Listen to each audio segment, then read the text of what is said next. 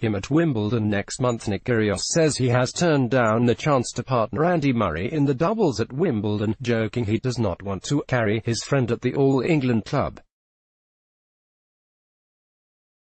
Murray, who won the singles title at Wimbledon in 2013 and 2016, is preparing to make his comeback at Queen's Club this week after 5 months out following a hip resurfacing operation.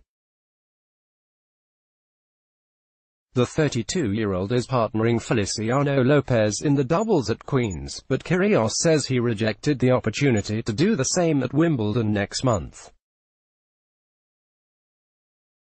Murray has been practicing at Queen's Club this week ahead of his return from a hip operation. The Australian practiced with Murray at the All England club recently, but joked, "I don't think I want to carry him for Wimbledon dubs.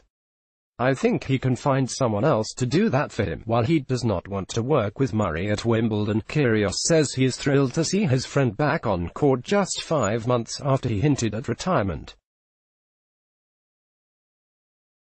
Ahead of his first-round meeting with Adrian Mannarino at Queen's, Kyrgios said, "Andy was the first person I saw here, doing his drills.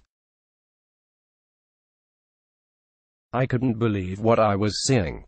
Just to see him healthy and happy on court is all that matters. He is a warrior. He's good enough to do damage in doubles, especially with Feliciano. I'd almost pay to watch that match." We will have the grass court season covered via our website skysports.com/tennis. On the move, head to our app for mobile devices and iPad, or follow our Twitter account at Sky Sports Tennis to join in the conversation. Let's block ads. Why?